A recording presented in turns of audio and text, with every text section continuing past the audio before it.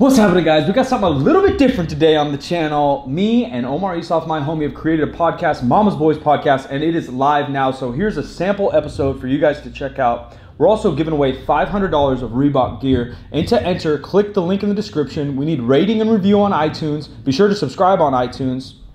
And also be sure to check out the YouTube channel, Mama's Boys, where we'll be hosting all the video versions of the podcast. But if you like the audio, we're on SoundCloud and iTunes right now and coming to Spotify and other platforms soon. I hope you guys enjoy it. Give this video a thumbs up. Subscribe to Mama's Boys. Enter the contest. Enjoy, my friend. What, I'm ready. Are we going to intro this thing? Yeah. We're going to start the fucking show? It already was started. Now we're ending. We're here with the Asian Justin Timberlake. Wow. Quadruple fucking threat. Quintuple. You can rap. If you guys can see the setup here, Sing. as fuck. You can rap. I didn't say we're Justin Timberlake. Like, You're we're just just starting out. Timberlake. We're on the come up. You're Justin We're gonna say that Timberlake, every bro. single podcast. We're on the come up. 3 years later, we're on the come up, On guys. a fucking iPhone. Dude, you're gonna be here. You're gonna be here in 3 months with a golden fucking microphone with hands on it and shit, like a Prince microphone. Oh, Prince. He's got a That's good microphone, reference. doesn't he? That's a R.I.P. bro. Rest in power. Whenever you reference Prince, you got to say that. Rest He in was power? alive. You gotta take a picture of this. This Guy is was like a some legend. beginning shit, dude. Yeah, bro. That's the hustle. You respect the hustle. I know. This is like 6 years ago when I first started YouTube. This is like 10 years ago. This is the start of the start of the start. Yeah. But hold on. You said. So he could rap. Yeah. He Rap. can sing. Sing. We might make you do all three of those. So you better get the lips, the teeth, the tip of the tongue. You better get ready, bro. Is dancing a possibility? I've never seen him dance, but I bet he Comedy. I can. absolutely cannot dance. Of But you can cook. Yeah. course I could go. He can cook. He can act. And then you do like stand-up comedy and shit back in the day. What you call it? Jack of all shits. I'm mediocre in like a lot of different things. That's good though. Jack of all trades, a master of none. That's fine. You throw it against the wall, see what sticks. Yep. We just keep trying until someone tells us to stop. That's basically our philosophy. On What was the everything. start, bro? What was the first? I mean, you grew up here in Sacramento with me. Yeah. Not with me, but same city. He's like, bitch, I didn't know. No, we didn't know each We other. went to a very nice school. Yeah, we did. I could see the preppiness Yeah. in every step that he did. We did. When you made that post on Instagram where you had the like Adidas like knockoff with 4 stripes, Yeah. I could relate to that. That's what I was relating to. Yeah. He went to a very, very affluent No. school. No. I went there for free, but yeah, I did. Yeah. It was a I fancy used to school. think that his school had like wizards and shit. And That's not- right. That was like where Harry Potter went to and shit. It's Like probably. Was it Waldorf or No, Mall? Yeah, is it Waldorf. Waldorf? Yeah. That Waldorf hotel in like New York's like a super Unrelated. fancy- I know, but the Unrelated. name just sounds fancy. It's a good salad. Yeah, I used to Yeah. like clown on people at school only because I was jealous. Yeah. So, You know, it made me feel better about myself. There's a Waldorf down in your hood too. Oh, really? Like by Freeport, or not? Yeah, by Freeport. Has been there? Yeah. It's so small though. Like that one's even smaller. Yeah, I than didn't even ours. know about that Yeah. one. It's like the airport's right there. Yeah. And then it's literally behind like a Chinese restaurant. It's makes like sense. tucked behind. Yeah. So this is where the special kids go to school. Yeah. Is that, or if you just have money, that's That basically. I don't Chinese know. restaurant I don't know. is open really, really late, so we used to go eat there a lot. Oh, there you go. I don't know. Jada Pinkett Smith went there. Tupac went there. Jennifer Tupac Aniston. went there? Yeah, they went to like He's a. from Sacramento? No. Oh. Waldorf's international. It's Oh, from Germany. okay. They went to one in like Brooklyn. Okay. Anyways, from the real And- beginnings right and here, me. relating back to the Yeah, what- Adidas four stripe. Yeah. What was the start? feel that. Acting or singing, rapping? I started with stand-up comedy, but then like I tried to do music after, like Yeah. you know, actually not even after that shit, like simultaneously together, just because like you know, music gets you pussy. Bro, But comedy you think, I doesn't. didn't, you think I didn't notice that with you and your cooking? Like, I see every endeavor you went in, it's all about the booty. Like, everyone wants someone that could cook, sing, like, Cooking. I see it. Be funny. I know it. I understand. I feel like cooking probably brings you the most because you don't have to be like Cooking? Yeah. Singing? No. In what- in your- Let me give my okay. argument. So like Give cooking, your pitch. you don't have to be America's top chef to get a girl like, hey, let me cook you a nice dinner. Yeah. You could just be a dude. Hey, let me cook you a nice dinner. If you cook her a dope dinner, she's in. But if you're like, oh yeah, I'm a singer, she's gonna laugh at your ass unless you have like a record or iTunes or something. You know, like the No. yeah, wait, dude. If a girl comes over, I'm like, hey, baby, baby, baby, baby, baby, But that's baby. you. If you can sing, I'm just putting it this way. I've seen so many famous, like, let's say, Instagram or like whatever, just people hanging out with Yeah. like SoundCloud, like singers, artists, all that stuff. I don't think you have to make it. Go on, Dave. Yeah, I mean even now too, like it's just like God, people who. God, dude, Rant, bro. Just Yeah, hit let it. it out. I know Tell you, them the truth. You feel something deep in your it's soul you kind want to say. I think kids are. It's a lot easier to impress people now because Yeah. everybody's impressed by anything nowadays. Yeah. Like I've heard some like terrible singers, and these girls like, yo, this guy's really good. I'm like, damn, your pussy lips are loose. Like you are Yeah. that easily impressed. It is and bad. like literally that night, like I'll go to these shows, and there's like these kids who, you know, mind you, like I'm not knocking on these kids for like. You know, trying to do it. No, you're knocking on them. Keep going. But you're saying Yo, but there let needs me- to be a let certain me- level of talent. Let me just tell you this quick story. So I was out in what's it called, Buffalo, New York. Okay. One of the most talentless cities on earth. What about the wings? What about the wings? Oh, the wings in Buffalo. I've heard it's real. fucking delicious. I heard You have it's to make real. up for something. No matter where you go, Yeah. Buffalo wings in Buffalo, New York Are amazing. The shit. I heard it's real. And I saw Niagara Falls too, which was very lackluster. Yeah. I Some went water. one time and I went there underwhelmed. like, look, and I'm like, that's cool. Let's get the fuck out of here. Where are the wings? I had the worst story happen in Niagara Falls. Go on. Yeah, so there was, so I had to judge a talent show, right? Mind you, like I love watching talent shows. Like it's pretty cool watching like people trying to like go out there and try new things. There's this one cat who I thought was like the shit. This fool did this like bit where he was like singing Lady Gaga in like this Chinese accent. I was in tears. Man. I was like busting up, grabbing everybody, laughing my ass off, and they came for the scorecards. I gave this fool like a perfect 10, and everybody looks at me and they're like, what are you doing? And I'm like, dude, that guy was a fucking hilarious ass dude, right? It's like, dude, he was serious. Oh no. So during his He just had an accent? During his whole set, I was like, bro, I was grabbing at everybody, Yeah. cracking the Yeah. fuck up. And I had no idea that he was serious. So I was Dang. literally laughing at this At the guy's face. Poor guy. We gave him a 10. But you gave him a 10. But check this out, though. So afterwards, he comes up to me and goes, hey, David, so like, maybe we should collaborate together. Maybe work on a song. I was like, you fucking delusional fuck. Yeah. You know what I mean? And then these girls told me, they Yeah. were hyping him up to me. She was like, yo, this guy's really good. So I was like, dude, that And they meant it seriously. seriously. And so like their level of what they think Yeah. talent Perception. is a little off. And even then, that night, I saw that fool go walk away with the girl. I was like, God damn, Yeah, like, dude. what am I doing wrong? Yeah. I was gonna say just quickly. I think what it is because everything's so ubiquitous, like everyone's putting out content, it Yeah. makes everyone think that they can do it, and that's not a bad thing. Oh, yeah. But you because- can't do it. But Not everybody can do it. because so many people are doing it. The quality has actually degraded over time. It's much like YouTube or anything else. So that if you're, let's say, the shit is the standard. If you're like pretty shit, but not like pure shit, you're like, oh, that's not bad. So the standard has dropped, I think, Oh. over time. Also technology. Auto tune, people can't Yeah, sing. I was gonna say, well, you look just at get- performers back in the day. You get a fucking Mac Pro in 2006 and you think you're Pharrell on fucking GarageBand. Yeah. Like everyone's making a beat in the garage. Like, I made a beat, bro. Yeah, like, like, sick. no, yeah. There's a lot of like YouTubers too. Like I see them, they want to try music. And Yeah. these kids too. They have such high levels of fandom. They're like, you're an amazing musician. You're the blah, blah, best. blah. And I listen to the music. I'm like, holy shit, that's terrible. But to them, they don't Yeah. give a fuck. And these like young cats that are on YouTube, they fucking eat their own shit so much. They're like, yeah, like I wasn't really the humble bragging type. Yeah, of yeah. I wasn't really trying, or like my throat was sore Yeah. Yeah, when I it's like, recorded well, this. like you're fucking autotune like a bitch. Yeah. You know what Yeah. I mean? Like, come on, be real with yourself. You know what Yeah. I mean? But even then, like they're so delusional, they don't even see it themselves. well, if you don't know music at all, like, there's a difference between even judging a talent show from your perspective and probably someone who's next to you that just listens to Gaga or some on the radio. You don't know what real music, and you don't know can't anything. Discern. Yeah, People say like music is subjective as well. It Like, is. well, there are standards that Yeah, you can judge. Like, there is are. someone hitting a note. Yeah. Yeah. There's basic standards, but then there's also things that you just know, like that's hard. That's not hard. Like Oh, even to do, yeah, yeah. like, Like yeah. you did a diss me track on yourself with the Kendrick Lamar Yeah, song, yeah. and how you spit in that and rhyme to the exact flow that he has is not easy. Yeah. And so I heard that, I'm like, oh, like that's actual fire. Like, one, your lyrics made sense. Two, they're actually funny, and three, they're the exact cadence that he rapped it at. That's fucking difficult. Those are hard. Yeah, and people are like, oh, they probably just think it's funny because you did a spiff or whatever. Like, no, like that probably No, took that you shit was hours. fucking hard. Yeah, it probably took you hella. It was fucking difficult. I bet it took you a long ass time. Everyone's like, oh, like yeah, I know David could rap. Like, no, like David could actually rap. Like that's actually rapping. It was like it's hard because it's like I'm trying to like the cadence is very difficult. Yeah. So, like you're trying to imitate what this other rapper does, which is like A really good rapper does. so I was not like, just shit. anybody. So it took a while for me. Yeah. I was like, oh, god damn, this is actually hard. So to rewrite. But there's this one cat that I just found out about recently. His name is like Rice Gum, right? Yeah. Oh, I've heard of yeah, Rice yeah, Gum. Kid, right? Terrible rapper. Yeah. Absolutely. Oh, terrible. yeah. He's crushing it. He's You crushing can hear it. He's like everywhere.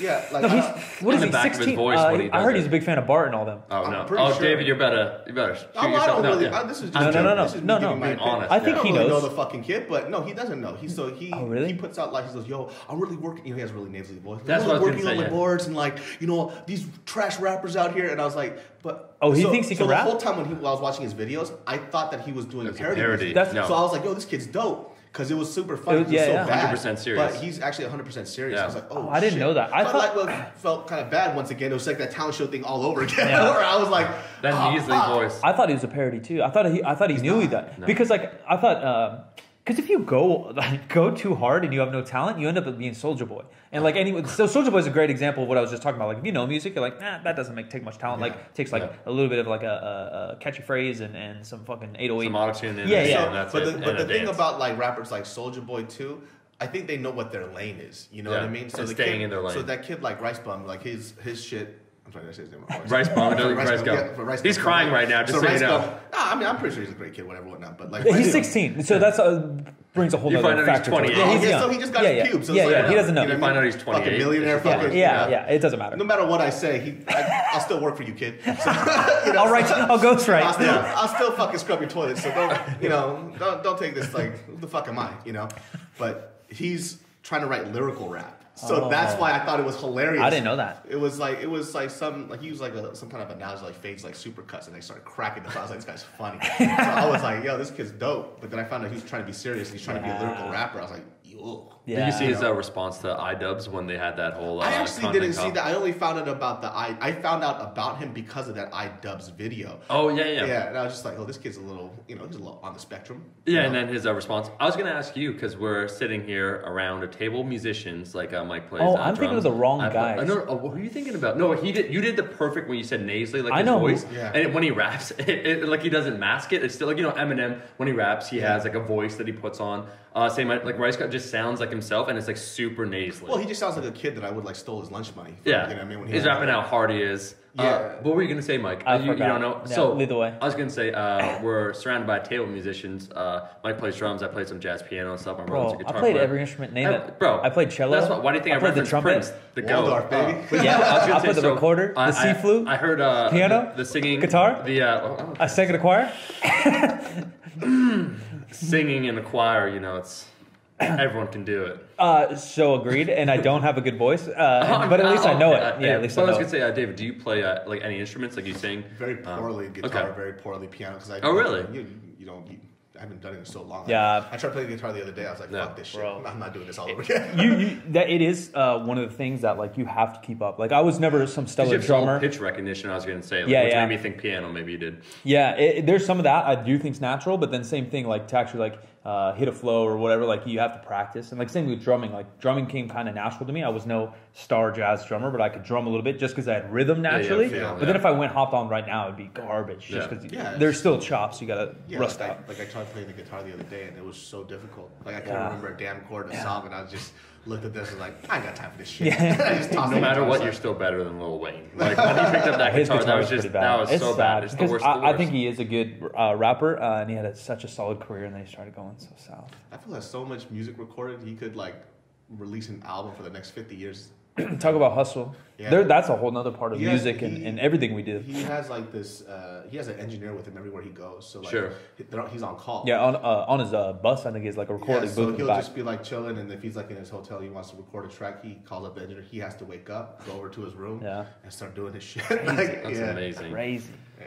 So for you, you did some singing. But stand up was the first thing, like, because you are a man that has a lot of different talents. What was the one you wanted to pursue first? You said I stand wanted up. to Was it be a stand up? musician, So 100%, and who were the inspirations? Because I hear you have a falsetto style, like so Yeah, you walk get up after there. it. So like, who are the Like R. Kelly? inspirations?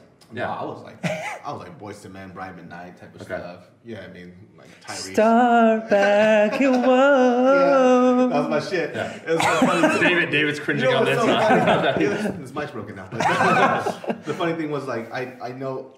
So my girlfriend bought me to. She knows how much I love Brian McKnight. She likes Brian McKnight too. Yeah. But she didn't realize how much I like Brian. I think he was just here in Sac. Yeah, I mean he's still touring and Yeah. stuff. But she took me to for my birthday. She got me a bunch of Brian McKnight concert tickets, and it was like literally towards the front. And she didn't realize how much of his music I knew. He played every single song. You're just I crushing sang it. every You're just single crushing night. it. And there was like literally that concert is like me and her, Yeah. and then like 300-pound black women. That's Yeah, it. yeah, yeah. But these Yeah. women, And they're all in their pushing 40s them out too. the way. They're like, Yeah, yeah. And I was singing all the lyrics. These girls were looking at me like, "What the hell? Why you know all this music?" And I'm like, "Shut up!" Yeah. And I'm over here just like screaming at him. I'm like trying to throw my boxers at him and shit. Like it was all crazy. Take me to your hotel. Yeah. And the only reason why I know all those songs too, I remember specifically because when I was 18, I got dumped by my very first girlfriend, and then his music. Call her out. What's her name? Oh my! Call her out. She's messing up. You remember her name. Oh. Is she doing well right now? No, I don't know. I haven't talked to her in like 8 years. she's not doing good. Okay. You're crushing her, bro. Okay. I mean, she wasn't that bad of a person. It just didn't work out. But he was the one that soothed your soul. You listen to his music and you're like, everything's gonna be all right. Is that the type of thing? Yeah, I don't know what it was. It's a I remember I crime. cried so much. I was just like, oh, The sensitive soul. like, how does this fool write this music for me? Yeah, yeah. And that's why I know all these Boys to Men music. It was just for being dumped once. Boys to Men, that whole not only genre but time in R&B will never be duplicated, and it's so amazing. It's so some people led it towards the edge of cringy, but some of them when they crush it, like it's still like a good like Boys to Men song. Give me goosebumps. You're like, Oh, for yeah, sure, that's dude. oh buddy, you're talking to me. Sometimes I just want to get dumped again, so I Just can to feel feel the that, music, yeah. just like how How much it before. struck you. Yeah, just fucking dump me real quick and then get back to me after, and then just be a song that's specifically geared towards it. You know, fuck, man. What did your girlfriend think when you're singing all along? Because I had something similar where I had a girlfriend take me to a Slash concert, like this guitar player, and I knew like all This the songs. guitar player. We goddamn those Slash, right, bro? All the lyrics, everything, and like at one point she was like it's like cool, whatever. I'm like there, I know everything, and then she kind of just like looked at me like you know everything. Like I know you're a fan, but not this much of a fan. You know, we didn't know you were in love. Yeah, was she kind of your girlfriend when you said She you're was singing along? embarrassed. Yeah, that's. I mean, I didn't want to say little that. embarrassed. Yeah. Does she not listen to any of it? She does, but then like just to have like Yeah. It a doesn't grown speak ass to her, man that's like- the only one in the fucking concert. Extreme. singing every song is a little embarrassing. Extreme. You know what I mean? I'm like harmonizing with the guy too and shit with like one finger. You in end the up on air. stage. I kind of lightweight want him to bring me on so we can do a duet Yeah, together. yeah. Like Brian, I sing too. You know. Oh man, yeah. It's like.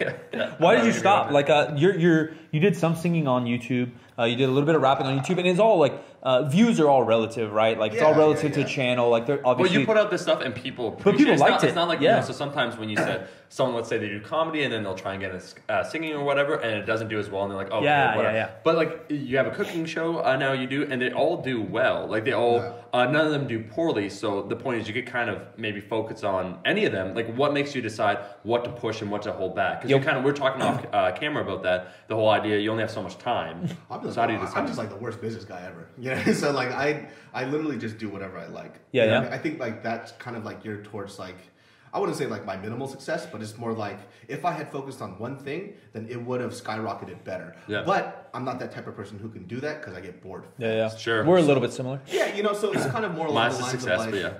like you try something out, but I'll try it myself first before I put it out to the fucking public. Sure. You know, it's just like with nowadays, they're just like, I'm gonna just put it out to the public Yeah. first. And if, you know, the public tells them that they're bad, they think that the public is stupid. Right. And it's just like, no, you're just trash. And that's okay. Yeah, yeah. You know, I'm trashing a lot They of don't things, understand too. my art. Your YouTube took off because of like comedy and skits and kind of like stand-up stuff on YouTube, which I thought was unique because I'm not that like familiar with everybody on YouTube. You know, we try to stay up because we're in the world a little bit. I don't Yeah, get but it. I know you were one of the first people I found that were like doing a stand-up basically on like a vlog Yeah. mode, which was dope. I thought that was Yeah. cool, and you made good cuts here and there, like, but, also it wasn't over I was edited. gonna say being genuinely funny, I think was the difference. Yeah. And then kind of in JK News, maybe that was like showcase where like you don't have there's some people that use a lot of editing to like make a comedic thing, but like Yeah. you're quick on your feet, and so like it works on a lot of different formats. And I think maybe that was one of the You know, it's differences. just because like I think I was like one of the first people on YouTube that actually had a legitimate stand-up background. It wasn't like, oh, I did a couple of stand-up shows Yeah. and then they did like I legitimately wanted to be a stand-up Yeah. comedian. Sure. And at that point, from like 16 all the way to like what 24, that's a lot of years under Yeah. your belt. So like at that point, like I just try to. I mean, it was just like stand-up on crack, and you know, at that time, 3-minute format was king. So Yeah. you couldn't go past 3 minutes, or people would have lost interest. that transfers So- perfectly. yeah, so I just had to take stand-up and condense it and make it a little more intense, or a lot more intense anyways. But that was just the general segue that I had for it. And it's weird too because when I remember watching the first person, I didn't know that you could actually make content on YouTube. Yeah, yeah. I thought you had like some kind of special account or some Sure. shit. To watch Korean drama and shit and learn how to fix my car, you know? What year would this be around, David, when you started like kind of just looking at YouTube? Shit, what was I fucking? It's like 6 years ago or something Okay. like that, and around there. And then this guy named Shane Dawson. You Oh, he yeah, was, yeah. You know, really big guy. I don't know what he's up to now, but you know, guy was killing it. Yeah. I saw his stuff, and you know, no offense to him, but this is me being a hater back in the day. I saw his stuff, I was like, "Whoa, this guy's trash." So, Yeah. so let me do Here my I Yeah. thing. no, I think we I felt think- the same way when it comes to fitness. Not that people And are trash, but we podcasts. could do it at the same level, if not Yeah, better. I mean, No, I think that the difference between being a hater is you talking shit from your couch Yeah. And if you're That's not a a great hater, is point. That's a you great talking point. shit and you're gonna prove them wrong. Yeah, we'll put ourselves forward. It's like you can judge me against what That's I'm fine. hating against. Like I'm gonna call out every podcast that's out there that they fucking suck, and then this one's gonna be funnier and more entertaining. Like that's just how it is. For me, it was just more like because I had like a stand-up background. I was like, I could do this better because I didn't know that guy was trying to be funny. Yeah. So I was like, oh, okay. So let me just do what I'm gonna do, and then the channel blew up and so on and so forth. Yeah. When was the first time you put music on that channel? And I then actually had a music channel before I did. Really? and it didn't do that well. No, it did well. It had like at that time it had like 20,000 subscribers, and 20,000 was like Yeah. That's a People don't channel. understand context, man. Yeah. Like, yeah. And so it had an equivalent. I mean, I think like at that time the equivalent would be like having like 500,000 subscribers, which is a decent amount. No, it's good. Yeah. So like I focused on that, and originally I had that music channel because I was trying to teach my. So I used to be a youth minister too, so I was trying to like teach. Wow, that went we're gonna go in on that. Hold on, back up. Like, David? I started with that because I was trying to teach my youth kids how to play guitar. So I would upload these videos. All those kids in jail now, huh? They're the worst mentor ever. So couldn't play that G chord. chord. Like these like tutorials and stuff, and that's put cool. it up there, and I just put up covers here and there. Yeah. And that kind of did well. But there's like a certain point in your life you start to realize like you can't just do so many different things and be good at it. So I decided to drop music and just do comedy. So I actually deleted that channel. Oh, really? So it's gone. It's gone. Is that just because I've never seen it? Yeah, I haven't either. Is that just because you think you were had a better chance at comedy, like you were better at it, what even made though you you make love that, music? Like you said, you want to be a musician. It wasn't that I just didn't like it as much. You know what I mean? So it was more like so there was this time I did like this stand-up show for my friend Vince, and we used to do like these community shows at like whatever, like dance music, whatever, all this other shit, variety shows and shit. I was supposed to do music, and I just remember I was doing stand-up still at the time. I just kind of like looked at it. I remember I was on stage. I still remember this to this day because he was there. He kind of freaked out a little bit. I was like, I ain't gonna do music. He's like, what? And I literally just got my guitar and I just grabbed the mic. I started doing stand-up instead. Yeah, and I did like a 30 or 20 minute set, and then it killed. It did really fucking well, and people were cracking the fuck up. And I was just like, oh shit, maybe I actually like this more. Yeah. I've never done stand-up comedy, but I've been a fan of it for a long time. I listen to Rogan's podcast, and people talk about comedy a lot, and it does seem, and even just like my personality, I'm the guy in the room that wants to make people laugh. And like that even feeling of being in a group 10 at dinner, that feeling is obviously amplified when you're on stage with hundreds of people. Yeah, it is more unique than anything else. I've played drums in front of probably 5,000 people, and it was cool, and the energy's cool, but one, it's drums, so you're in the way back, no one gives a fuck what you're doing. And you can't feel that reciprocity of the reaction. Yeah, people. Like, you're doing with a joke, it's instantaneous, like 100%. that feeling. Even if I twirl my sticks, no panties are dropping, but if you make a good joke, some shit might drop on stage, Yeah. So back to that question, though, David, about what gets the most amount of pussy.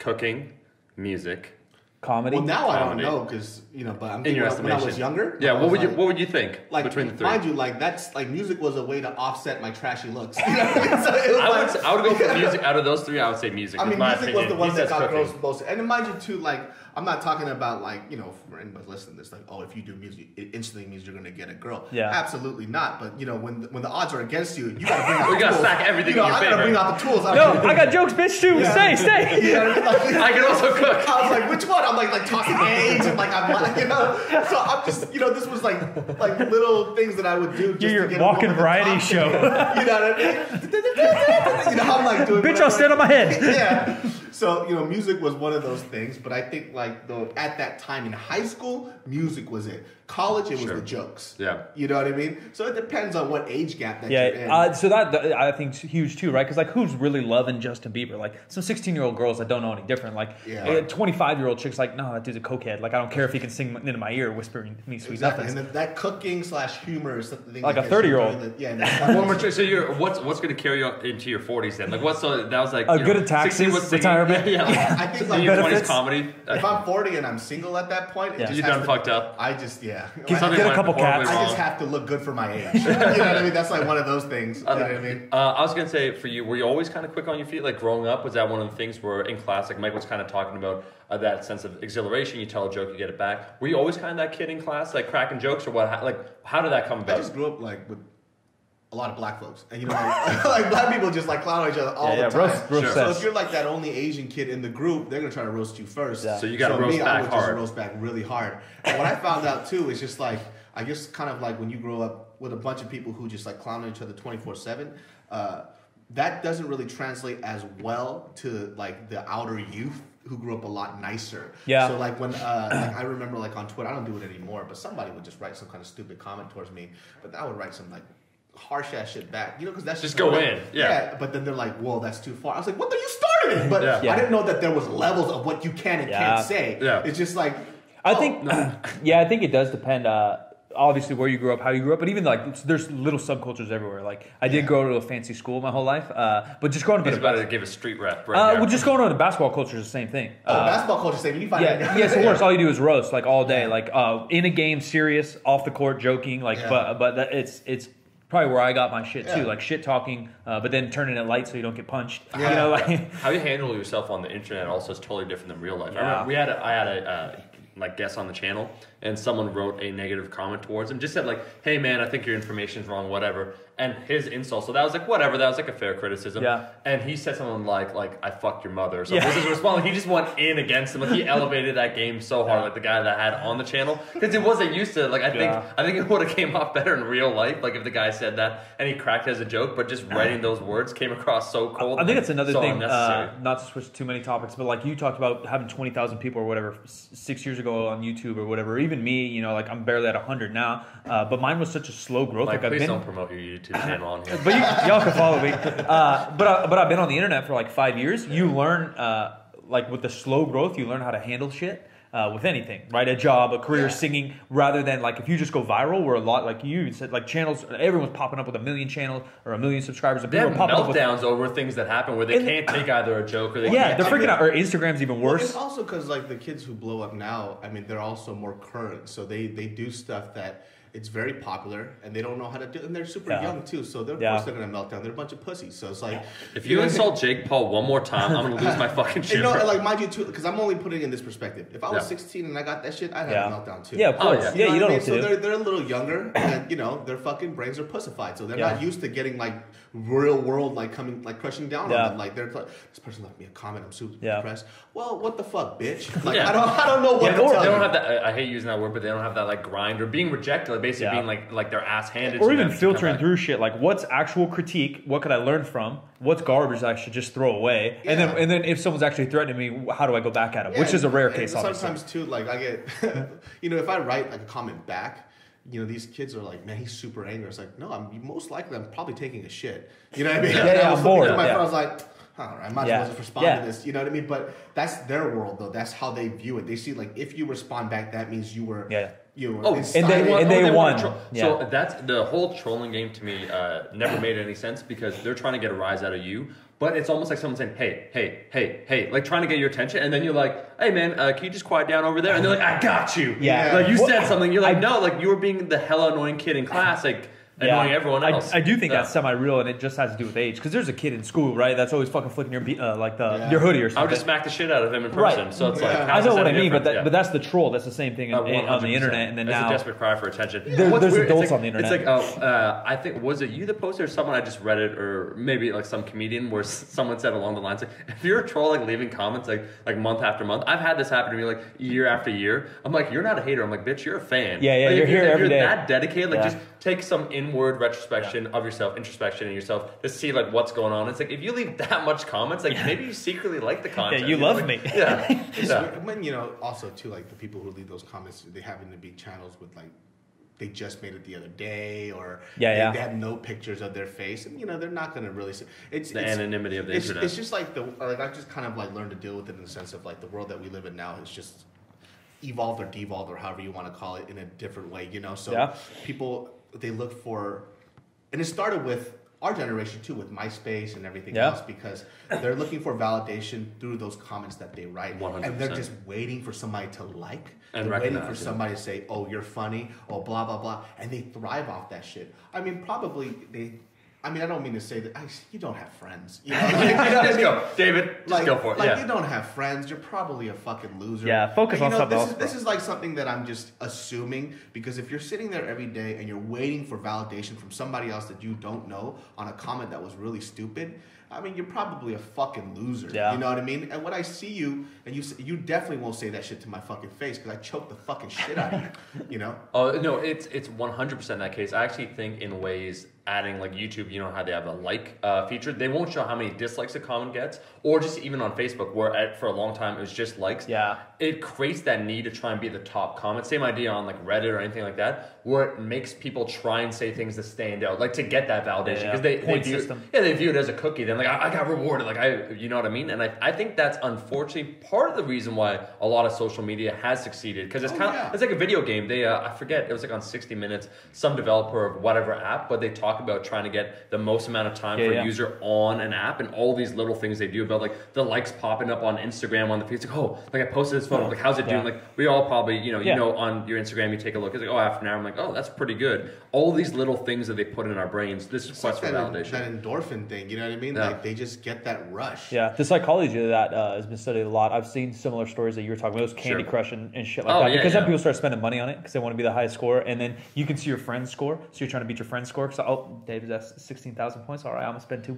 get an extra life, and I'm gonna get 17,000. Like, fuck that fool. It's so weird too, because like I think I live in such an odd world because I really should give a fuck sometimes. You know what I mean? And I don't. Yeah, you know what I mean? And that's my biggest. I think you're better off. But it allows. I think so. Well, yes, that's true. I think it also allows you to express yourself more freely in a more pure, like do what you want to do, like with the content you want to put out. Like again, going back to that notion of someone, if you had like you have something that's a hit and it's working, like you do comedy, and people like it. Then you write it too hard. Yeah, you're kind of just like, you know what, I want to do some singing. Like I'll post a singing video, or like I'll do a cooking thing. Like I think it makes you more authentic over the long period of time. It's weird too because like sometimes like people say like, well, because like I have a few series that did really well, right? So I used to do like these things called carpool confessions where and then you could say whatever you like, and I just get them to talk about personal stuff that they normally wouldn't on their stuff, just because I think a lot of people have like weird stories and demons. But if you talk with a comedian about it, it can be really funny. Sure. So that's what that whole thing was about, and it was doing really well. But because it started doing well super fast, I got bored with it, and I was like, I'm not doing this anymore. Conquer. And then because it was done. You know what I mean? I proved my point. So it's like, on to the next one. But that's kind of like, you ever watch the show The Office? Yeah, I love The Office. So the British Office, like I like the British Office, and also the American Office was great, but it's almost like never overstaying your welcome. Yeah. Where like you did something, you did a great job at it, and people, getting back to that notion, they'll chase the success. They'll keep doing it basically until it gets super beat old. It to the ground. I think it's way better to kind of be like that indie underrated band. It's way better to be underrated than overrated. Like if you posted only, let's say, like 20 episodes, I'm making up a number here, and people are like, that was I wish it would come back, as opposed to 130, and they're like I got halfway through. After season 10, man, it just went downhill. I think that's a lot better. Yeah, and it's like kind of like I also realized like who am I gearing my content towards, you know? And it's really first it's to me. So I'm like, oh shit, they're like, well, what's your age group? I was like, I don't know if I have an age group per se. I think I'm just creating for me. Yeah. You know, and then people have that ability, you just have that, you could watch my shit if you like, you know? If you don't like it, that's cool, you know? Is that what kind of led you to your latest project, I guess, that maybe isn't the biggest because it's hard to say, but you're in the movie Gook, which did really well. I was following along on your... I thought not just in the movie. I thought, did you not have a hand in it? Yeah. I'm getting there. Can I finish my sentence? I was like, I followed the whole process a little bit just through seeing you every, 3 months or whatever, and then on your Instagram, you helped produce, you acted in your main role, but it started as like it seemed like an indie film. You went to a couple, I guess is how it always goes if you don't have a budget. You went to a couple festivals, it did well. Then I just saw you pop up out of nowhere like, oh, we made it in a couple theaters here in LA. I was like, fuck man, LA's a long drive to go to that. I want to support you, but I'm not going, bro. But then I saw in my local listings it was here, and so I went and saw it, and it was dope. I liked it a lot. But that's like way, even though there were some funny parts in there, and you had like a 20% comedic role in there, very different vibe of a movie compared to your Brian McKnight covers or your comedy on YouTube. Is that because you got bored of these other things, or you just still exploring? I think it was just more along the lines of like, well, number one, my really close friend Justin, he asked me to be a part of it, and then he brought up the project a while ago. You know, yo, we should do a movie together. We should do something, and he even brought up the notion of like we should probably co-direct this. And I was like, hell, fucking no, like, you crazy? That's a lot of work, bro. Like 5-minute videos. Yeah, what the fuck I'm doing. But I like how you recognize what you can do. And what you can't do. It's like, well, I'll be in this. I'll help. That's why a lot of like these young YouTubers, they put that title of, and that's like another thing of this generation. They like to put on a title. Actor, director. Yeah, I'm a director. I'm like, director of what, man? Like these there's like Vine cats who I love what they do. You know, I laugh at a lot of their shit, but they write director. I'm like, you fucking piece of shit. You directed what? A 6-second video? Kill yourself. On an iPhone. And so, but like with that was just more like, okay. You know, when you're trying to be an actor, and then there's a lot of these like social media stars who try to create stuff. A lot of things that I do is out of spite. So you know what I mean. So there's almost like a subversive element to it, like almost like it's actually very Korean of me. You know what I mean? Like Korean people love doing that type of shit. It's like, oh, you did that? I'm gonna do it better than you. Yeah. You know, and so for me, it was like, I see a lot of like YouTube people going to films and they make trash films. They make terrible stuff. Bad. They don't try to act. They think it, and they trash on the art of acting and filmmaking. So you mean Smosh the movie was bad? Is that what you? Amazing. That's amazing. No, but you know, like those type of things too. And I'm not for them too. If they're just doing it for fun, that's cool. I just don't like the kind of like the pretentious things that come along with it when they haven't really they haven't made their dues. It's the same thing as we talk about music. Like, all right, you're trying to sing on YouTube, but you don't even know like a chord. You don't know basic like. You know, and like with the whole movie thing was like, okay, like I wanted to show people too. It's like, well, you know, don't group me with them. Like I'll do the legwork. You know, and so with that, it was working with Justin. You know, he helped me a lot with my acting, and we worked on these characters for like a few months to really flesh it out. Yeah. I was gonna say, because I haven't seen it yet, but judging by the trailer and also even the events it takes place, was it influenced at all by any like Spike Lee work? I'm thinking about Do the Right Thing. Yeah, and that's what there was like a lot of films that it was based off. I'm not based off of per se, but really inspired by. You know what I mean? So that's where Justin kind of like drew a lot of the stuff. I mean, most of this stuff is all Justin. I was just there to help along the way. But I mean, the film is so interesting too, and not a lot of people will get it, you know. So like, I've read a lot of like critic reviews. A lot of them are great. Some of them just missed the whole point of the film 100%. They don't understand. Is it like their perspective? Like maybe they aren't able to see it. Straight up, it's because they're white. Yeah. You know, like if you're a white dude that grew up around white people, you grew up around this type of situation, you're gonna think a lot of things are exaggerated, and it's not gonna make sense. Bro, sorry, not to cut you off, but racism, it doesn't exist. I don't know what you're talking about. 2017. It's all in your mind, bro. Everyone has equal opportunity here. Yeah, it's so weird. You're like, that's cute. Some reviews, and then they were like, well, this stuff is, the way they were arguing, that's not how a lot of people argue, or the Mexican characters were exaggerated. It's like, that's funny because a lot of these are based on they were actual gangbangers. These are telling them like that's an exaggerated like Mexican gangbangers don't talk like that. It's like, that's so funny that you could lay an opinion.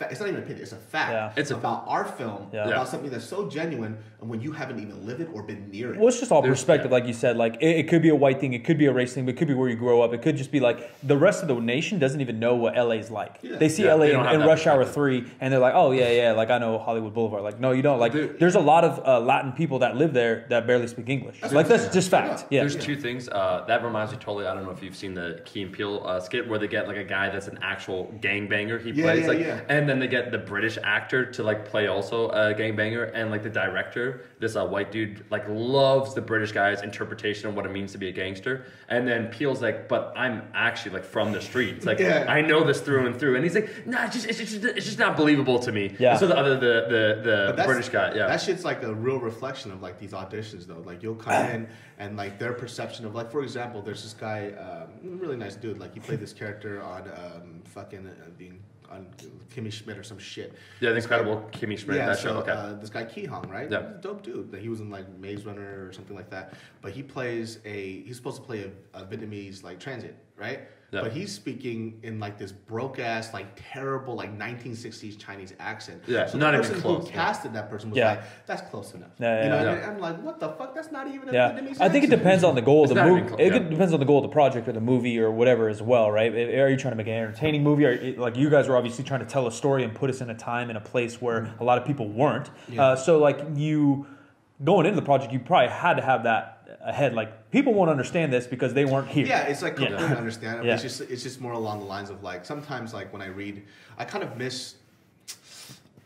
So back in the day too, I think like you would read these reviews of these films, right? Yeah. I'm talking about these people would write this shit literally 2 hours after they watched the film. Yeah. You didn't even like sit and let it digest. And they write these like reviews. And this is not just for this film. I'm not just talking about Google. I'm talking about music, everything. It's what I hate about it. So they don't even give a film a chance or music a chance. So what they'll do is they'll watch a film and they'll right when it turns on, they're dissecting it. Yeah. It's like, but you're not watching the film. Yeah. Well, and are they really dissecting it? Like, what's their job? They're a movie critic. But they're so what do they do? They're analyzing it rather than experiencing it. Exactly. So I'm pretty sure when you make a film and when you're a filmmaker, I'm 100% sure that nobody wants you to analyze your film. They want you to experience what they're showing you. Yeah. You analyze it on the second watch. So I think it depends, because that was my point of like the project, right? Like, whoever made fucking Thor 18, no one gives a fuck to analyze it. Like, our day and age of movies and pop movies, if you go to a theater, like I'm sure a lot of people that went to your movie knew who you guys were, knew about the project or something, but the people that went there and saw the movie that didn't really know what was going on, they just saw it in their theater, they didn't know what to expect, and so they're expecting fucking hammers to throw out and the Hulk to smash out of a wall. And so like the critique you give a movie like that and the job of a movie critic in 2017 is much different. It's not actually a movie critic. But I would say even beyond that, the problem is that critics are oftentimes incredibly wrong. You'll look at what like won Best Picture for a year, and then you'll see what kind of the cream that rises to the top when it's movies that are regarded really well. Like let's say like Gone with the Wind, you could go all the way moving forward to like when we talk about music. So I love rock and roll. Like Van Halen, like Rolling Stone the magazine, the first album, like the electric guitar Eddie Van Halen revolutionized it. But it came out and the music critic listened to it, and like he wrote that review that week, and he said there's nothing new here, it's like not interesting. Meanwhile, fans listened to it and it became one of the most well-respected album of all time. That's what I'm saying. It's like with movies, it's like they're really wrong. Like when they say either this is a bad movie, then wait 5 years and see what happens. I don't know or if it's a great movie. I don't know if it's about wrong or right, but that's what I'm saying is that it's turned into a job for them, and so it's almost like it's on a treadmill for them, right? They go to a movie, they write some shit. They go to a movie, they write some shit. They listen to a song, they write some shit. That's what I'm saying. Yeah. It's like that's like the exact point that I'm making. Yeah. Like with those type of like arts, you got to sit and breathe and live with it. So like I was watching this interview with like Jay-Z, right? He was talking about how music was digested back in the day. Not even back in the day. This is like 10 years ago or so, And I'm thinking about it too. And when he said it, I was like, holy shit, that's actually absolutely right. Yeah. So people would hear an album. Let's say Kanye puts out an album, right? Kanye puts out an album, and the next day a critic says, this is the fucking best album ever. How the fuck do you know that? Yeah. You listen to how many times? One time? It 2 came out times? like a couple of hours ago, right? Yeah. And before too, when people would get these, before they would lay a review, like in Vibe magazine, whatever, right? These critics would get the album like 3-4 weeks before the release, and they would sit with the album for like a couple of weeks, and then they would lay their opinion down. And then that's what I fucked up on, because like when I heard that interview, I was like, oh shit, that's right, that's what I used to do. Yeah. Because we never got music so quick. Yeah. So when we had like a dope album, it stayed with us, and you kind of had that track with you. It was just in your car. It was just in your car every day. I'm going to get ultra hipster for a second. 2 things I got to say quick. One, just to go back to the critic thing, like how often they could be wrong. With Spike Lee, because like Spike Lee's like my guy for the director, Do the Right Thing. The same year that movie came out, Driving Miss Daisy, which is like the complete opposite type of movie, won, I think it was like Best Picture, and Do the Right Thing came out, and at the time critics were like, oh yeah, like it's good. 25 years later, 30 years later, what is the movie everyone's talking about? That's frequently in the top 50. It's Do the Right Thing. But I was gonna say, going back to hipster style music, that's why, no joke, dude, I started collecting vinyl, because it's kind of an experience where you put the like vinyl on, you sit back, you listen to the whole damn thing. You're not like fast forwarding to the best part. You're not like reading reviews like, oh, track 6 is the best track. You just put the vinyl on, sit back, listen, and kind of absorb it. That depends on the artist and the time too, though, because nowadays they just want a single to get on the radio so they can make money, rather than back in the day, like they're artists and they want to make an album. It's also just like the culture of wanting to be first. Yeah, sure. Like first I have to be the first to comment, the first person to like critique this piece of work before everybody else does. Our media fascists do that same type of shit, even with like tragedies and like terrorist attacks. So and all bad. It's just about first to tweet, first to make the YouTube video. Yeah, like you're not allowed 24 hours. And it's like I was listening to like the 444 album, right? And then when I first heard it, I was like, it sounds like it wasn't even mixed that well, whatever.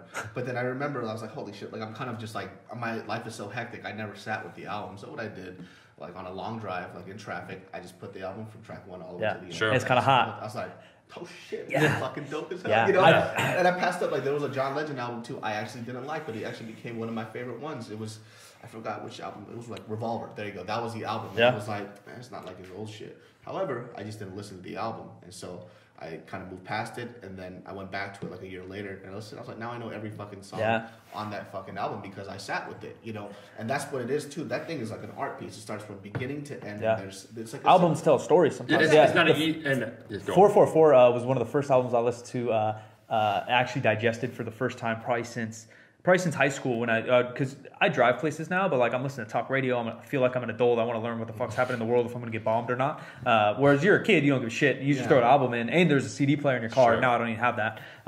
But I was in Miami. Shout out to Jacob and my Jacob homie Ross, Luau Dang talking basketball. So I was at Luau's house, and they're all huge hip hop heads. And the album dropped that day, and so then they turned it on like smart TV or whatever. And it was like a listening party, which like I'd heard about as a kid because I've been into hip hop, but I've never been part of it. Yeah. And so there's like 6 of us, and we're just chilling, just waiting to go on a cruise tomorrow. And we're literally just like 6 dudes that all like hip hop sitting on a couch, and the album's just playing, and no one's really saying a word. Like some of us would bop our head to some songs, some of us kind of look at each other like shrug a song off, whatever it might be. But it was like an actual listening party and digest it, and that's why I had a feeling similar to you, where the first time I heard it though, I was like, oh, this is kind of hot, almost purely because of how I listened to it, and I actually digested it. Yeah. Which people don't do anymore. Like you said, like how many people even buy an album? They don't. I'm not talking a Napster, this and that conversation. I'm talking like you just go to iTunes and download the single. Sure. Like you don't even buy the album or give it a chance. It's that instant gratification though, where you said everyone wants that like top single. Satisfaction. Satisfaction. I think everyone's just trying to go for that single, or to be famous, or to get that first like, rather than maybe saying something. And that's why I think it is totally different how people used to experience music, and it even reflects in the type of music that's being put out. Yeah, it's in every single facet. Like I'm trying to like, I think, I mean, it's not like we're fucking old or anything, but it's like, I'm just sitting there and I'm thinking about things, you know. It's like, why are things like the way they are right now? It is because of our generation. It's just, we started the we fucked up. We fucked up really bad. We started with the MySpace game. The MySpace angles. That was like, we fucked up. You know what I mean? That was lightweight as our fault. You know? And I was like, oh shit! Like we just kind of like started it, and then it just grew into this monster. You know what I mean? And it's even like in your guys' field, like with just fitness, right? Like it's amazing. Like I see what people promote with a lot of their products and what they do, but it's just. They really don't give a fuck about the consequences. What they do. No. Like for example, like you guys already know, like when it comes to like gear, you know, people are selling like fitness programs that you can be me, you know, but you're on gear. Yeah, you're spending $3 grand. David, it's my favorite topic. We can't say it. We're haters, but you can go come across as haters when we say that. I'm cool with whatever fitness program you do or whatever, whatnot. But there's people like me who are laymen's. Who prior to me not even doing my research, I was like, well, how the fuck did you do that in 3 months? You could be like me, bro. Just get the program. What are you talking about? Am I eating different kind of chicken than you? Is mine not organic? Is that why I'm not shredded? It's like, how the fuck did those strawberry belts get you those belts? You know what I mean? Like I'm trying to think about this shit, and I start researching and I look at stuff, and then I had a friend who lives in Sac right now that was a bodybuilder, and he's the one that really put me onto the stuff. He goes, that guy's on gear. I was like, no way, how do you know? He goes, because I sold it to him. So it's like, you got the inside scoop. And these people who claim to be all natural and all this other stuff, and it's just like, why do you do that? You know what I mean? Like you're fucking up these kids' heads. The quick mind, no one has any kind of dignity or like self-respect, because it is all about, it's like, you know what, like David, from us taking a look at analytics and who succeeds and who doesn't, have like a good idea of how much some people make that are, let's say, like we call them fake natties in the industry, that are enhanced but claim that they're natural, and they do exponentially better. So if you got the look like that, look that is basically unattainable, it's appealing to our eye because it's so unusual for the human eye to see that. We're not used to either our genetics or just seeing people to look that good. So we're attracted to that unnatural level, but we want to believe it's possible to be that level naturally. And so they'll sell like 5 times the amount, 6 times the amount. So it's like the quick answer why they're doing it. It's like, shit, it pays a hell of a lot more. Yeah, but it's so like industry unique in that sense, where like other people aren't selling, like T-Pain, even though, shout out to T-Pain, I don't know if you probably know, T-Pain can like sing. Like T-Pain's a gangster. I saw him in concert. He opened for Wayne, and he crushed it. Comes out, no auto-tune. Stevie Wonder cover on the piano, played the whole thing, crushed it. Comes out, does a drum solo. Stevie Wonder's my man. Dude, crushes it. But beside the point, he didn't come out with auto-tune. One, he made auto-tune cool because he wanted to change the game, and he liked it. And that was his style. But he didn't start selling DVDs on how to sing like me, and then don't sell them auto-tune or don't tell them about auto-tune. That's kind of what steroids are, and that doesn't happen in other industries. What's your perception, David, of like the fitness industry, from kind of like, as you said, like getting into it, or like just seeing it as an outsider? Like, how do you feel about the whole thing? It's so, I love when you make that noise. I know you're about to go in, but you're just like, should I? So here's the thing, like I like the human body and what it can do. I just don't want to do it for myself. You know, so like it's pretty amazing, right? Just because I grew up a lot of dudes who did fitness, like a friend of mine, his name is Sam, like he did bodybuilding, and that's how I kind of saw it. I remember watching Pumping Iron, right? Yeah, Wow. so good. Yeah, Pumping Iron, like just when I was younger, obviously I didn't watch it when it came out, but it was so fascinating to me. And like watching, even like bodybuilding aesthetics has changed so much. Yeah. Like I'm looking at people like Kai Green, Phil Heath. Sure. They look like genetic bulls. Yeah. Versus like during the Arnold days, The golden they era. were on gear and Yeah, shit. yeah, yeah. You know what I mean? But there was symmetry to their shit. It looked Proportion, beautiful. symmetry. It looked like Greek statues. statues. Yeah. Sure, yeah. You know, and I'm looking and I kind of watched like I think they redid Pumping Iron again, like on Generation I think Iron. one or two. Generation Iron, Yeah. right? Yeah. And I was like, you guys look disgusting. Yeah. But what's weird, it's like that same idea where everything is taken to the the limit. extremes. We're like to that like niche. So like bodybuilders who like want, it's called like the X frame, like that big bulky look. They're like, damn, that's it. It's like, but to like the common person just watching that, it's like it's totally lost them then. Yeah, and to no fault of their own too, because that's just how like gear technology, it just fucking grew. Yeah. Oh, yeah. And so it became a Insane. standard For them to standard keep up, section, yeah. one up, and it's just grown into Yeah. this weird thing. Oh that- yeah, It's a weird It's spot. so interesting to hear, like, because like we feel so. Sometimes we'll say certain things. Like I feel the same way. Like maybe what's more aesthetic or what to the eye is like more pleasing when it comes to the body. You talk like Greek statues or the golden era, right? And we all kind of be like, yeah. But then we see what's kind of being put out, like who wins the Mr. Olympia, like the #1 bodybuilding show, and it's like the freaks. And it's just interesting how that works out in everything, almost in every field. I wish like sometimes like for fitness for most people, I think what happens a lot is like when it becomes such a hardcore business, money just seems to like pollute a lot of the things that are being put out there. Yeah. So with fitness, it's even more irking for me because these are like, it's like a physical part of their life. Like you're fucking with these kids' heads. Yeah. Giving them body dysmorphias, bro. Yeah, like my friend Billy, there's this thing called Billy K Fitness where he actually changed. He was a really, really large guy, and because of like macro fitness, he actually leaned up. He looks really good. Sure. But he'll get clientele now. They're like, okay, I've lost the weight.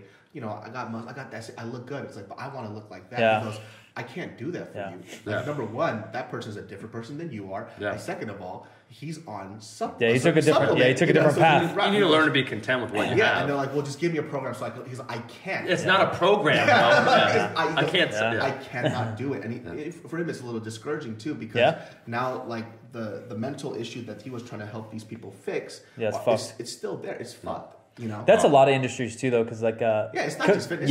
But everyone's fucked up psychologically. Like all three of us, are definitely fucked up to some extent. It's probably the most narcissistic and the most vain. Where you see that, it's so like Instagram basically blew up, dude. Like a portion of the fitness industry. That I think what's weird is YouTube. Like kind of there were some channels that were all about like, hey, look at me. But there's a lot of like information channels. So YouTube was kind of becoming a more positive space, and then Instagram came about, and now it's just like check out this ass shot, check out how swole I am, like kind of a regression almost. Yeah, well, in the scheme of the platform, like fitness on YouTube is what, like 5% or less. Yeah, it's nothing. The But biggest channel has 1.5 million subscribers, which is like a joke. small comedy channel or a small music channel on YouTube. But in Instagram, like fitness might damn be like 50%.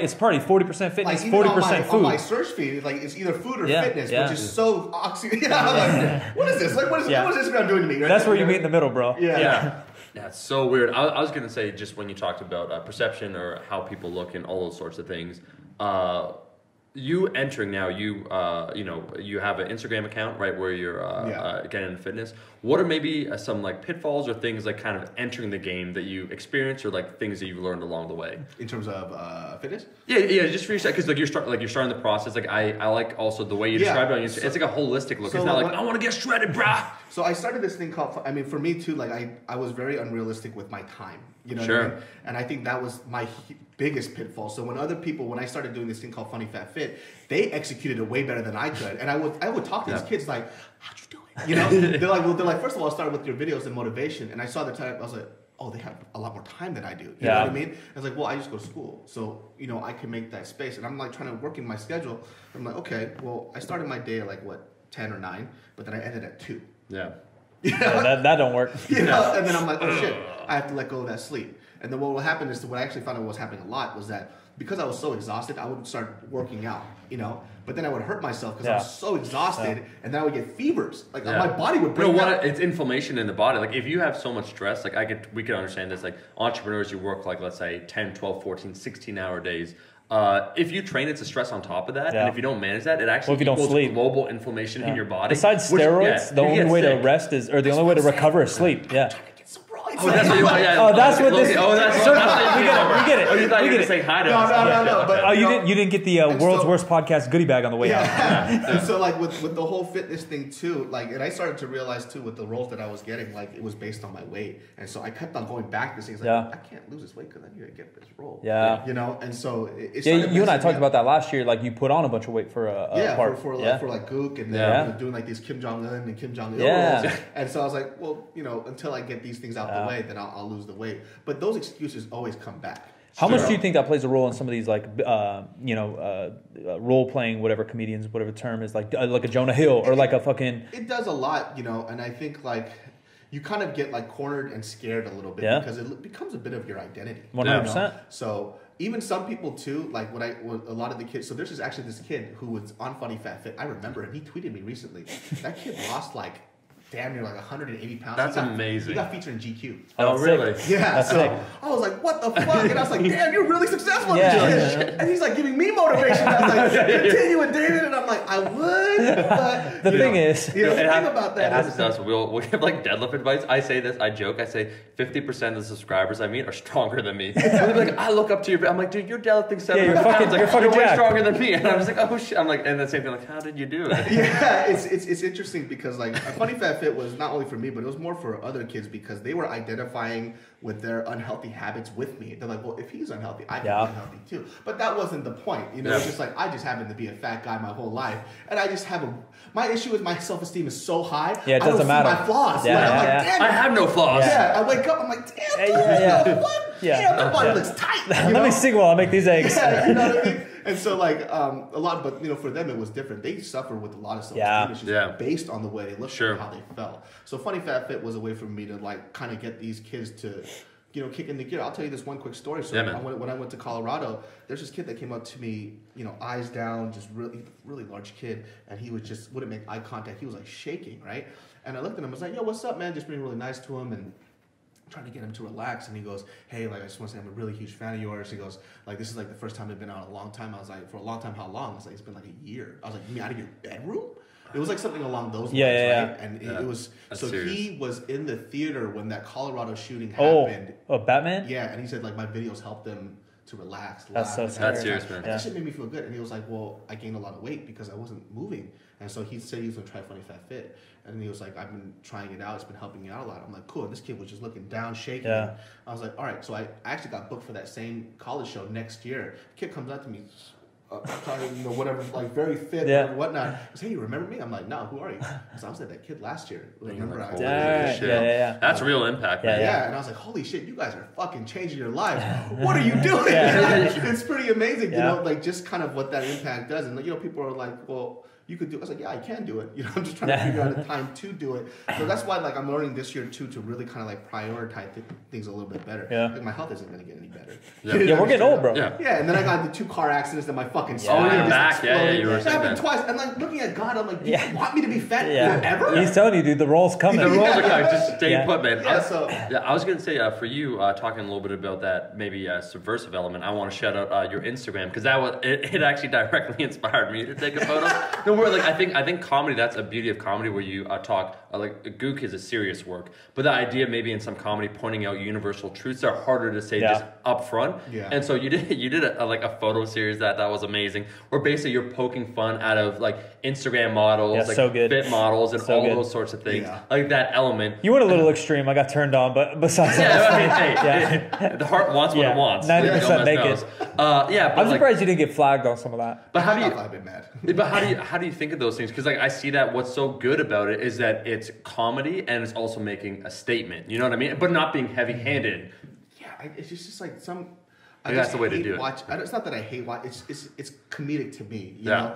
But I'm also making not only am I making fun of Instagram models. Yeah. I'm also making fun of the guys that comment on their shit. 100%. You know what I mean? The So thirsty guys, These the girls white knights. write these like very fake, like superfluous, like these captions, Yeah. you know. And it's all about an ass shot selling a supplement. Exactly, it has nothing. But it's to do motivational with on how hard they're anything. working and grinding. And then you read these guy comments where they're like, "Oh You're my an god, angel. you're so altruistic, You're so smart. and I'm like, You're "You're so a selfless. loser, and you're also." Oh yeah, a you're loser." both losers. Yeah. You actually would work out well together. My favorite are the Bible quote. There's this one girl, like I can't think of the name, and I don't want to roast anyone in particular, but like she posted so it's promoting a supplement. The supplement was way in the background. Her ass was literally 75% of the screen. She was getting a lot of likes. A Bible verse? It was like a psalm. I'm like, what is going on here? Yeah, Like, what goes on in your mind? weird, Like the cognitive dissonance of what you're doing. It's amazing. And I used to get so mad because like they specifically write these thirst trap type of like comments, right? But it just irritates me because like it'll be like the hottest chick and she goes, I wish there would be a guy that just wants to cuddle me right now. I'm like, you It's her tits out. I was like, I wish guys didn't care about my body and only wanted my mind. Like, bitch, put those tits away and maybe we'll get to know you. And then also too, like, you know, when you're working really hard and you're grinding out and then they write that one thing where it's just like, it's been such a hard day, and I'm like, I want to know what your hard day is. I was taking a photo, I had to take 75 of it, and then it just wasn't the right angle. Like, how was your hard day? Yeah, and then I see on their Instagram story, obviously because I'm a perv too, and I'd still follow them. Hey, look. And, you know, and I'm like, and they woke up at 12, and I'm like, oh, fuck, how hard was your day? Yeah. Worst thing is that guys are just as bad right now on Instagram. yeah. Or worse. Oh, yeah. No, I often say, so I made that joke, and it's the truth. Like, it's not hating on women, where I made a post saying, like, if a girl posts, like, a good, like, selfie photo, it took, like, 10 shots. If a girl posts a good butt photo, it probably took 20 shots. If a guy posts a 100. jacked photo of him posing under the right light, it was over 100 photos. And a trip to the hardware store to get a better bulb. Oh, my God. Lighting bulb and all that shit. It's so weird. Yeah, people don't even realize It's that. just weird, man. Like, I'm just observing, like, social media and what people do with it. Yeah. And it's actually more of a reflection not on that person that's posting, on the people that follow them 100%. and the people that believe it. Yeah, 100% You know what I mean? buy their shit. 100%. Yeah. You know, and they fall for it, and I'm like, how dumb are you? No. But at the same time, I'm still following. Yeah. But at least you didn't buy their shit. Yeah, At least you didn't. at least we could recognize it. I think part of the hope, and maybe when we're so critical on our spectrum on the fitness industry, is because we hoped coming into the industry, we saw all the previous mistakes, the misleading magazine titles, like the bad exercise advice that like shitty people would give. DVDs. So the hope maybe of us, like if we're like trying to be altruistic here, is like to make a little, like move the ball forward, make it a little bit better. You know, like not repeat the same mistakes. And so it's discouraging and it's disappointing to see some of our peers, and also sometimes we fall in that trap, making the same mistakes. Like we could be better. You know what I mean? Like you said that statement about like we see vlogs now. Like you used to see vlogs back in the day. They had like some cuts, and now they're like a million cuts in like 3 minutes. We kind of started some of those things, so we are responsible, and we're kind of like trying to reel it back a little bit. So it's not like hating so much as like we see we're how like can we're be like better. the guys that brought that fucking catfish from Thailand and released it to the river. Like, Yeah, what's that gonna do? now there's a and thousand. then it just takes over the entire ecosystem. We're like, ooh, I'm like, yikes. that's not what we're expecting. Yeah. What's leading next, David? So you had this movie. It's out of theaters now. Yeah, it was kind of the summertime. Yeah, I think December 2nd, it's gonna come out on Blu-ray. Okay, dope. Very cool, and then man. iTunes, and so everybody can cop it there. And if you're somebody who that film, by the way, is not about the Rodney King riots. It's just about the people that experienced what was happening during that time. Yeah, The film Gook. The Rodney King riots was a backdrop. So it's not a documentary. Right. If you want to watch information and facts, then you watch a documentary. Yeah, yeah. You're going to see. It set the tone of like the age, because like you even said how people now or cultures or whatever don't even know the racism now, but like we don't know the racism 100 years ago, and they don't know the But it gives racism like context maybe to some of the riots that were happening during the time. Yeah, but also today, like giving like some sort of context. Yeah, it's a huge reflection Yeah. of what's happening today too, and kind of like how either we've digressed or we haven't grown at all. Yeah, the parallels. Yeah, and so you'll see that in that film too. And it's going to be about the people, and I think that's like the important part. So don't look at it for like fact checking and shit like that. Yeah. It's just to see like how two communities, they were kind of going through the same shit, but they couldn't see. They almost got together. Yeah. It almost happened, bro. Yeah, I mean, it was almost cool. It's like this whole thing that like where I always say too. It's like when you're kind of experiencing your own pain, you don't care About to someone empathize else's with somebody pain. else. Yeah, yeah. To see someone else's all you perspective. see is hate. Yeah. And then it just causes two people who are actually going through the same shit Yeah. to hate each other because And they then don't something- see the similarities. Yeah. Yeah. So like when I was younger too, I'll just kind of end it with this. It was Yeah, just go on. I was so my parents own a black beauty supply store. They still do it to this day. A what? A black beauty supply store. Oh. Yeah. So we sell weaves, whatever, all that shit, right? So that was my thing. Yeah. Unbelievable. So Stick to the singing, bro. I believe. Right, so I was Maybe like, just stands up and walks out. so I had this weird experience where I kind of like grew up around a predominantly like black neighborhood, Right. And my best friend's black as well, and I kind of related to both cultures, and I couldn't really understand what was going on. And then not until I got older, my friend Ricky kind of mentioned it. It was kind of weird because we see a bunch of like you Korean dudes opening up businesses in our neighborhoods, and we see you selling us stuff and profiting, but meanwhile we can't even catch a break and get a business fucking loan. Sure. So all we see is hate, but we're actually mad at the wrong people. We're mad at you for coming, but for us it's like we don't even see, like we got the business loan for whatever America gave us, and we thought it was amazing. And all we're trying to do is put food on our table and then help our kids and not out. take food away from you, which is kind of maybe what they felt. Exactly. And so like all these like racist like undertones or stuff that we didn't have coming into this country. That's what this country threw at us. And told us this is truth. So my parents, for whatever reason, didn't buy that racist bullshit, and they just love everybody. It's probably because he's a pastor as well. So I never grew up with that, so I never understood why people, not everybody, but like that 20% or 50% of the customers hated us so much. Sure. Majority of them were really nice. But there was that little thing that was there, and it was because they just didn't understand each other. And so it kind of sucks. It sounds like your life was gook. Yeah, it was gook. It was gook. Yeah. So my character is who I was growing up as a kid. So that's the reflection that you're going to see in that film. Yeah. What does like an actor or someone in your position go from there? So like YouTube crushed it, you got over it. Now you go into a real movie and you're into it. You want to get into more acting? Yeah. And how does that process go? Not only what do you want? Do people come to you now? Do you still got to go to auditions? How's that show work? I mean, now it's like, so I got signed to an agency. Like all these things are going on. I'm starting to act next year. So you're a movie star on our podcast. We'll still be here 1 year later. 100% though. I don't even know if I like acting. Yeah. I created. Oh no! I bet, dude, you're over it already. No, you're gonna land a role that's gonna be like critically acclaimed, and then you're just gonna peace out. I'm calling this right now. Well, I already feel like that now. So it's like I made Gook, and it was from with my friend Justin, and I got to help him with it, and it was from our hearts, and it got into fucking Sundance for crying out loud. I didn't expect it to get into Sundance. So when I found out I got into Sundance, I started bawling. I was like tearing up, bawling. I was like, what in the world is going on? So because that goal of getting into Sundance, which was a lifetime goal of mine, happened a little faster than expected, now I'm a little lost. Well, in the next movie, now, I don't know that much about that world by any means, but I've gone through 10% of the process. Now you got an agent. Now you're going to go to auditions, and now you don't have a word at who you are or what you say. Exactly. You're Kim Jong-il in every next movie. Like, you're fucked now. Like, so, your heart doesn't matter. I've been auditioning now for the past 4 or 5 months, right? And I've gotten really close to a lot of things, and I'm not really, even if I get a rejection at audition, I really don't give a fuck, So now it's just like, I'm kind of looking at this, and I'm like, do I even like this? I think I did it, once again, it was always for me first. So now I'm going to these auditions where I like the art and the craft of it. I don't like the bullshit that comes along with it. Well, now you're in like Hollywood. It's different than YouTube, and it's different than making a movie with your buddy. Now I'm thinking like, do I just like acting itself, or do I just like creating? But my thing is like, you can't knock it till you try it. So I'm going to try it first to the best of all the way in. Yeah. What are most of the auditions? Like TV shows, movies, commercials? It's TV shows. Cool. Commercials. I do have a commercial agent, but they keep sending me shit like a few hours before I tell them I can't do that. I got a million things going on. So, but it's going to be TV shows and movies.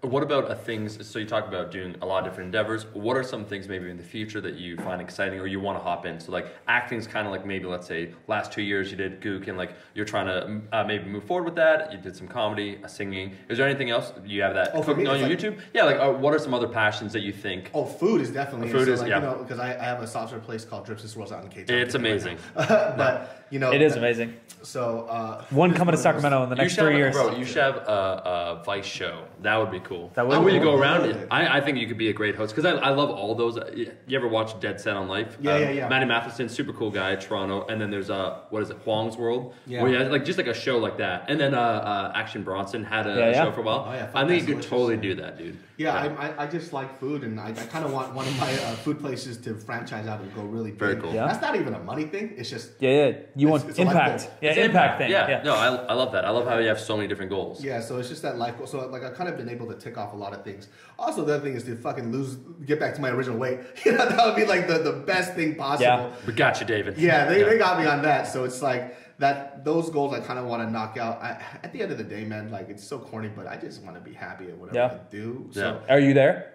I'm getting there. You pretty happy? I just want to retire. So I want to retire and be able to do what I want to do without money being something that's looming over my shoulder. So it's which is the main thing that determines what you do. So just remove that from the equation. So when you remove that so people say like, well, if you become a millionaire, you'd be bored on it. No, I wouldn't. I don't think I'd be able to do half the things I want to do before I'm totally dead. get you on that. I totally get you on that. I would paint. I would be a ballerina. I would be a UFC fighter. I would do anything like you could explore. Exactly. If money was no option, how would you live your life? And it's just you'd be a lot more free. That is a little bit lucky that our generation got to where my goal is the same, but like how can I do what I love and make money off of it? And that and then remove the money equation even further. You don't have to think about it. Well, like you just said, like you want to franchise your ice cream spot, not to be a billionaire, but because then you'll have enough money to live, and you want to franchise your ice cream spot. Like that's the same reason like we want to start this podcast. Me and Omar just literally 3 days ago decided, world's worst podcast. But same thing. Like I like creating content. I like having conversation with cool people. If there's a way for me to market or monetize a way for me to kick it with cool people and have a conversation, why not? Fuck you, I'm going to do that. Like fucking America. Like America's dope, and it allows me to do this. So yeah,